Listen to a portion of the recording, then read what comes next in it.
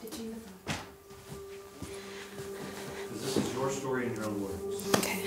Before I came to Teen Challenge, I was a 50-year-old addict, tired of being an addict. I was an ex-gang member, drug dealer. Before I came into Teen Challenge, I was homeless on the streets of Bakersfield, addicted to crystal meth and heroin. Got hooked to methamphetamine. I remember sleeping on couches, going to different hotels, just running away, not wanting to be alive. I found myself broken, defeated, and lost. I was on the streets of Fresno.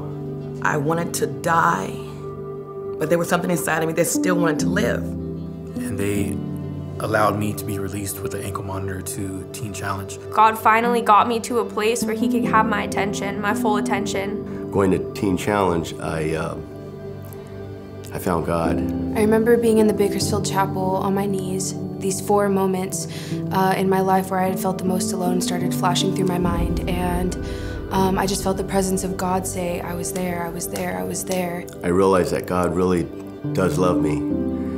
Life might not be easy, but it's worth living. God allowed me to find freedom in Him while being loved by those that I could trust in Teen Challenge. I've been set free. I've been set free. I've been set free. I've been set free. I've been set free.